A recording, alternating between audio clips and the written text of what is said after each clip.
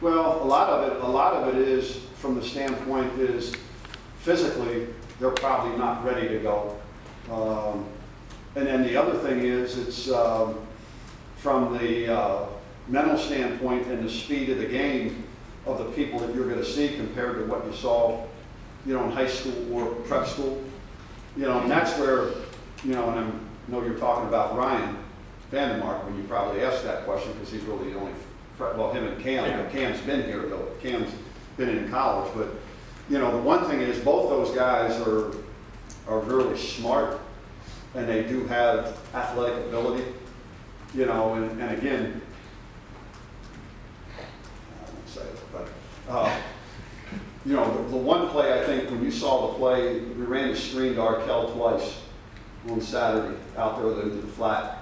We won in the first series and then one when Ryan was in there. Ryan was able to get on the guy and drive the guy down the field. In the first play, we got, you know, the first, you know, series we couldn't block, we didn't block that guy.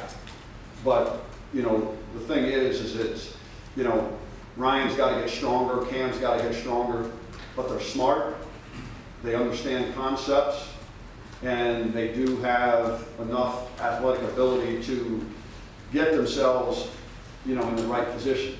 They might not be able to right now take somebody and just blow them back off the ball because that's going to come with added strength and added weight, you know, but as far as understanding things, and then also, you know, when you sit there and, you know, you try to, Cam, you know, you saw it, and so you go with it, and then Ryan, you sit there and you say, man, you know, this kid's showing you the things that you think that, you know, he can play, and then you look at what the weight is, and you say he's a freshman, and you say, okay, do we redshirt him or whatever, and then when you look at the overall body of work in terms of what you have offensively, and then you're looking down the road a little bit, but also looking to see how you can make yourself best for this year, you sit there and then you make the shot to say, hey, we're going to throw him in there, and you know, you throw him in against you know, a team like Virginia who has some pretty good defensive linemen, and he did a good job. So he's earned himself the way to get more snaps, and